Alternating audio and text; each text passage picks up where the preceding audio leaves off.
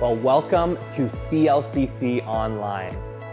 Today we pray that this message draws you towards Jesus and strengthens your walk with Him.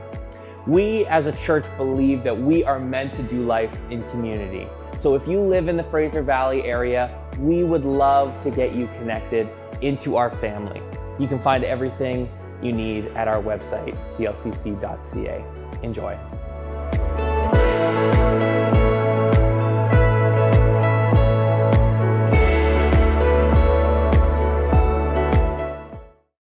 Hello, online family. It is good to be with you wherever you're watching. I'm Pastor Phil, campus pastor in Alder Grove, but excited to be teaching our online family and to be with you guys as well. Let's get into it, shall we? We're in our series, Fresh Start, and we're learning from the book of Ruth. Now, this book, big picture, let's talk about its place in the biblical story. It serves to help transition Israel in a significant way.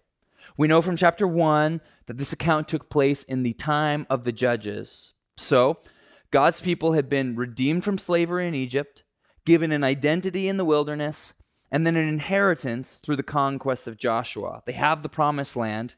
What are they going to do with it?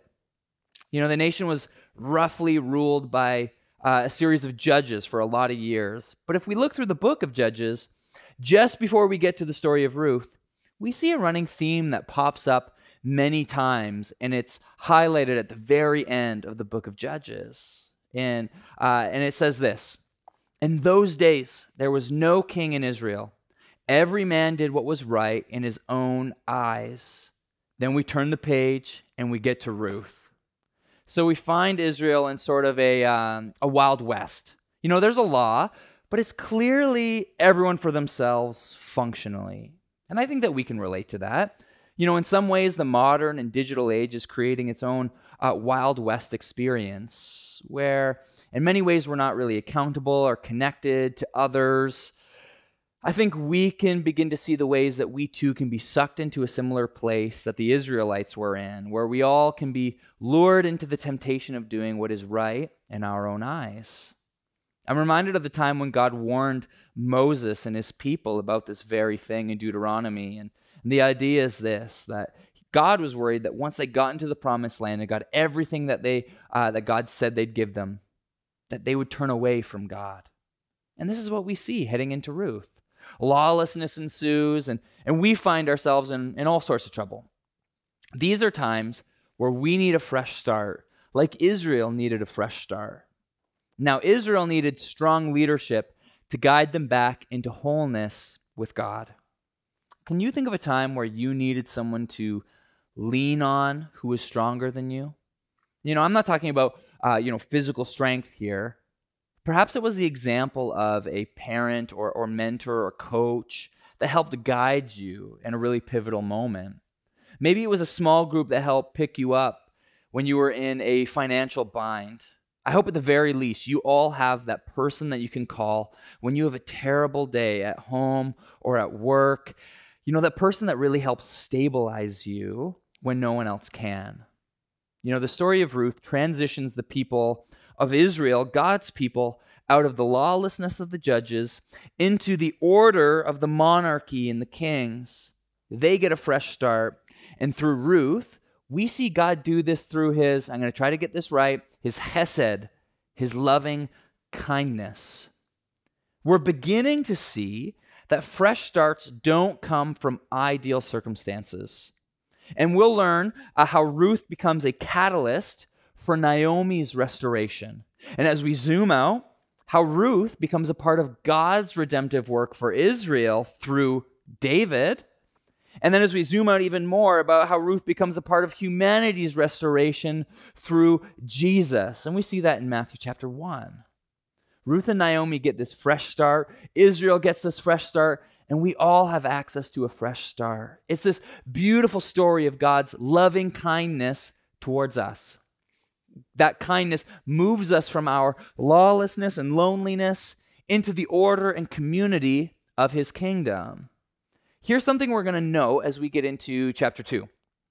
Rarely do we see in our lives that we get from lawlessness to order, trauma to healing, failure to success without a little initiative. Now let's get into the story, chapter 2, and then let's frame what we mean by this. So follow along with me. Chapter 2, verse 1. So Naomi had a relative of her husband's, a worthy man of the clan of Elimelech, whose name was Boaz. Now, Boaz means strength, and that's meant to be a clue for us in terms of our expectations of him in the story. And Ruth the Moabite said to Naomi, let me go to the field and glean among the ears of grain after him in whose sight I shall find favor. And she said to her, go, my daughter. And so she went out and gleaned in the field after the reapers. This was like a Jewish law. It kind of made conditions to provide for the poor. We learn about that Leviticus chapter 23.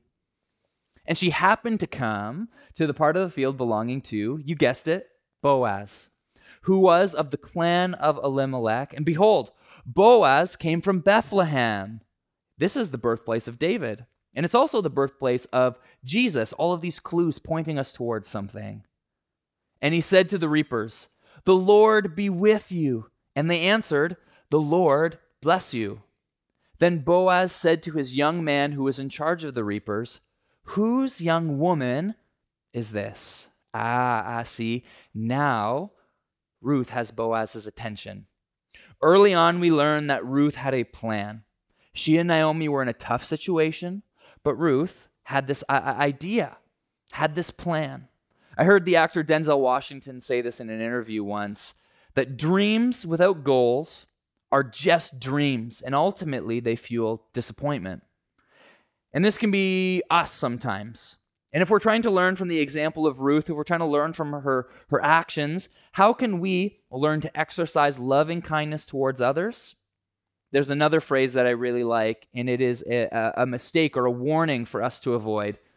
The road to hell was paved with good intentions. When it comes to the life of faith, we need more than good intentions. We need more than just dreams or thoughts or ideas. But this happens to us often. We find out that someone is going through a really rough time, and because we can't find a plan that solves everything for them, how many times do we often end up not doing anything? You may not be able to solve someone's problems. In fact, I'd wager to guess that most problems are way too big for any one person to solve. We can be overwhelmed as we, zoom out and we look at the enormity of issues and hurts and trauma that's going on in our homes and our countries and our church and our families. But hear me. Everything that you bring to the table becomes part of the solution. Another way to communicate this idea is this. 4 B-grade ideas that actually get done are better than 1 A+ idea that doesn't. When it comes to kindness, little things help. Ruth had very little resources. She's gleaning with the poor. This was a bit of a gambit for them. But for Naomi's sake, she couldn't afford to sit around and wait for the perfect resolution to fall into her lap. In fact, the story tells us that she was working almost non-stop. She had an opening and she took it. What are some opportunities that we have to actually demonstrate loving kindness? I'd suggest we don't need as much to start as we think we might. You may not have the words to console someone out of depression. You may not have the experience or the knowledge, but you're encouraging text messages or phone calls saying, hey, man, I love you. I'm praying for you. I really hope God ministers to you in a meaningful way. That becomes part of the solution in that person's life. Another way to look at this is that we may not be able to solve someone's financial problems, but maybe we can open our home for a meal every once in a while. Little things help. And here's another element of this idea of taking initiative and acting on our ideas. For the purposes of our story, Ruth had a plan. She knew what she was trying to do. She knew the outcomes, and she showed the initiative to work it out. But here's the really cool thing when it comes to the life of faith. There are lots of times when God multiplies what we bring beyond what we expected. You never know when a small act, a small gift, a small word can be the thing that turns the tide in someone's life. Sometimes all we feel like we have are those classic bread and fish situations. We just have a little bit of fish, a little bit of bread, a little bit of resources, and it doesn't look like it's going to move the needle in a meaningful way. But through Jesus, that plan acted out on can turn into something meaningful and supernatural to the people around us. And this can be a good principle, actually, for the supernatural faith community. When we act with the little that we have, we invite God to reveal his strength to us. This is what Ruth shows us. This is what Jesus shows us. And this should encourage us to greater initiative to exercise loving kindness. How can we encourage one another to move past thinking on something or wishing that we could solve everything but doing nothing and into acting on those ideas? Ruth had a plan and she acted on it. Let's jump back into the story. How does Boaz react to the initiative of Ruth? In verse 8, Boaz says to Ruth, "My daughter, listen to me. Don't go and glean in another field, and don't go away from here. Stay here with the women who work for me. Watch the field where the men are harvesting and follow along after the women. I have told the men not to lay a hand on you. And whenever you're thirsty, go get a drink from the water jars that the men have filled." At this, she bowed her face to the ground. She asked him, "Why have I found favor in your eyes that you notice me, a foreigner?" Boaz replied, "I've been told all about what you have done for your mother-in-law since the death of your husband, how you have left your father and mother, how you've left your homeland, and came to live with a people that you did not know before. May the Lord repay you for what you have done. May you be richly rewarded by the Lord, the God of Israel, under whose wings you have come to take refuge." It's very clear that Boaz was impressed by Ruth's kindness towards Naomi and her determination to act on her plan. If you're rocking with a Bible as you're watching, maybe you're tracking on YouVersion regularly, you should really highlight verses 10 through 12. We're going to unpack that for just a sec. You see, Ruth identifies herself as a foreigner, ultimately undeserving of the grace of another people group, but Boaz is moved by her kindness, moved by her heart to restore Naomi, and blesses her with protection and provision. In fact, he invites her to eat with him and take all the extra food that she can carry.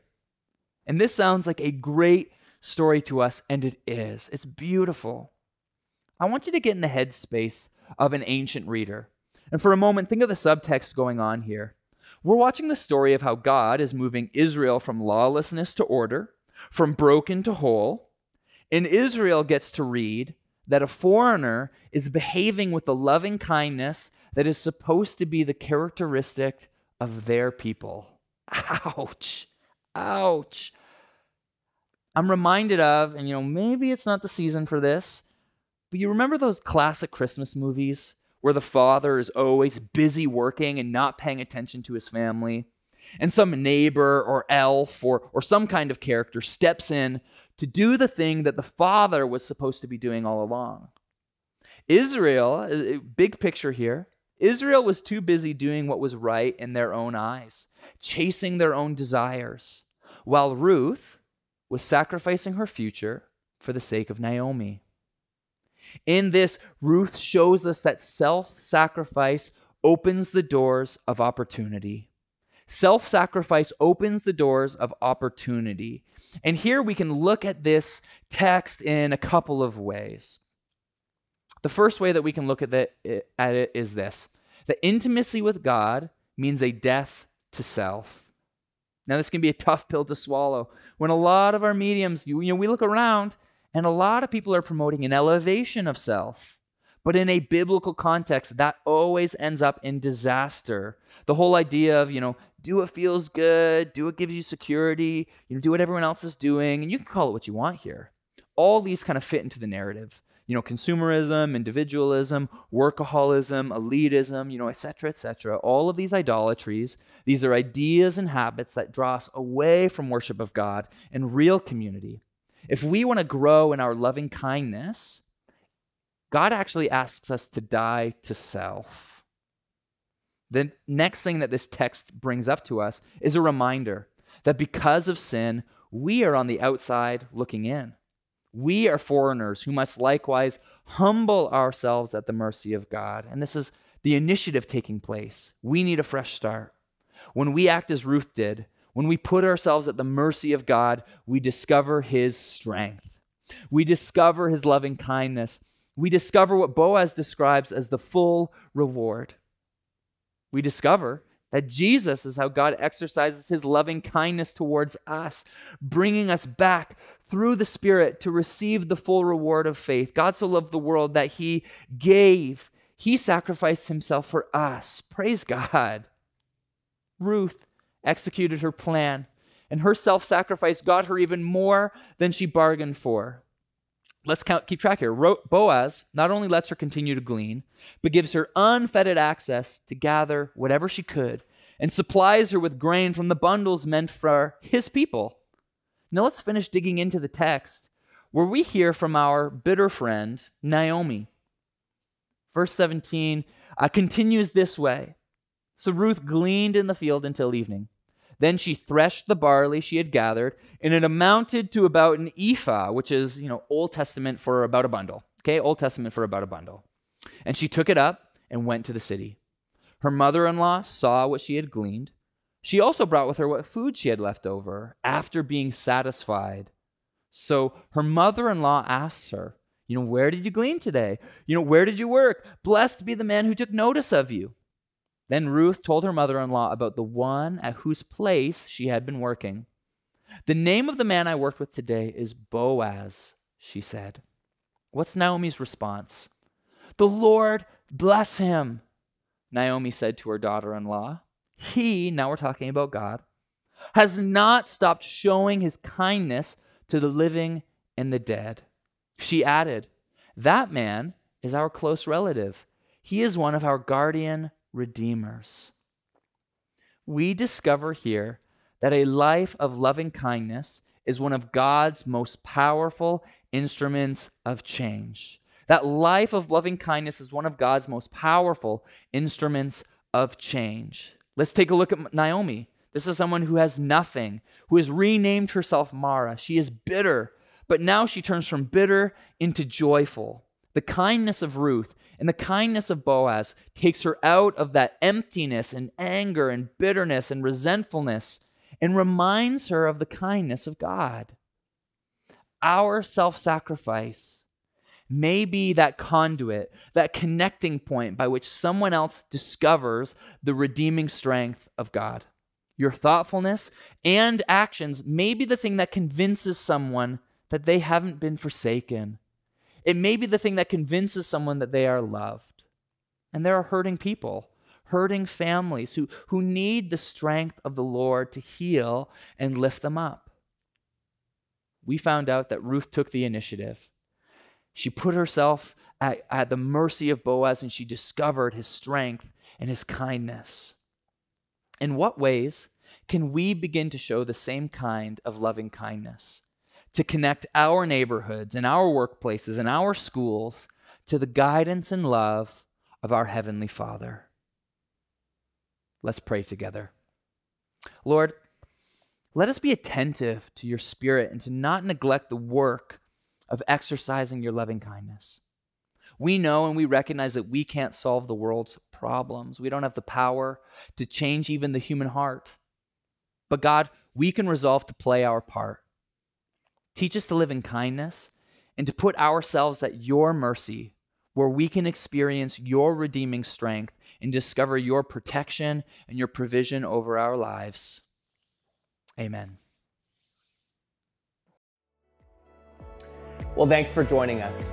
If you are looking to get connected, we are one church in multiple locations. Our Aldergrove campus meets at Aldergrove Community Secondary School at 10:30, and our Abbotsford campus has 3 services at 8:30, 10, and 11:30 on Sundays.